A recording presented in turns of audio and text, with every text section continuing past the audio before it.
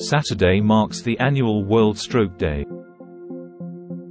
Clinicians have found in a new study that removing blood clots within 12 hours after the onset of a stroke can noticeably improve patients' health and reduce death rates. The findings by a Chinese team were reported in the New England Journal of Medicine on October 13.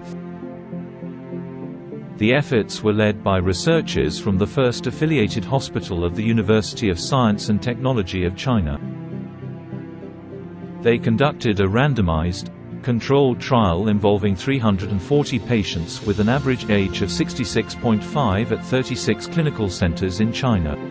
2/3, or 226, of them were given medical care plus an endovascular thrombectomy, a surgical procedure to remove blood clots from arteries or veins, within a median of 5 hours after the ischemic stroke caused by acute basilar artery occlusion, while the remaining 1/3 were given only medical care as a control.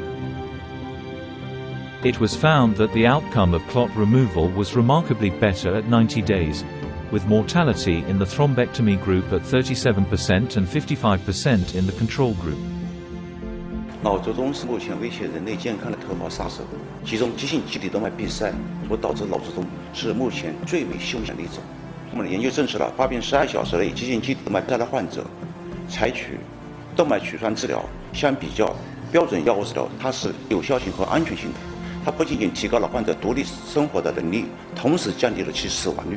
Results of this trial have demonstrated that patients who actually present within 12 hours of symptom onset have a documented occlusion of the basilar artery and have moderate to severe neurological deficits can benefit considerably with endovascular procedure.